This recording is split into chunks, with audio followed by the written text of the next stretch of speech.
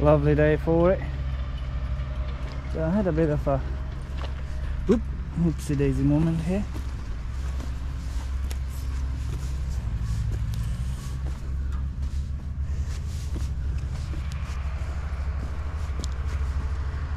So I've been pushing this out all fine and reversing back up to this.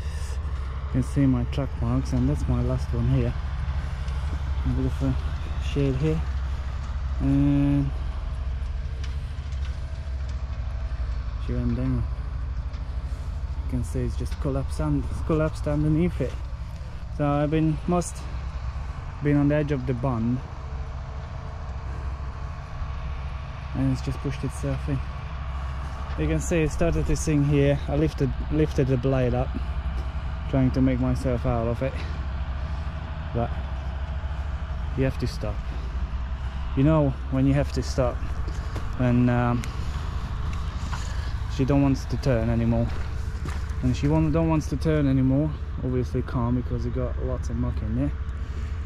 It's time to stop. Just don't try anymore. Ask for help, because it might look bad, but it's actually not that bad. And it's not the first time either. There's a third time on just in this particular job, because it's so unpredictable. You can't see where is the soft bit anymore and where is the not soft bit anymore. So you can see I lifted the blade up to get out of it, so it's still in front of it. I didn't try much, you know. Here you would think that's edge of the bund, which as far as I remember it's supposed to be. However, no drama. What we're gonna do is bring the digger over and dig that out of it here, so it's got room to turn. So as soon as I can aim it that way up in the hard, it will come out on its own. Yeah, boys, just don't try it.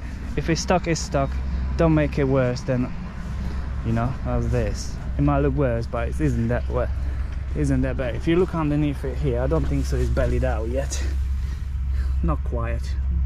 The back end a little bit possibly, but most of it is still on it. You can see here where it's all, the ground just cracked underneath it. It's all just bloop, went down. Oh, I'll do all right. We get it out, don't panic. Love is coming already.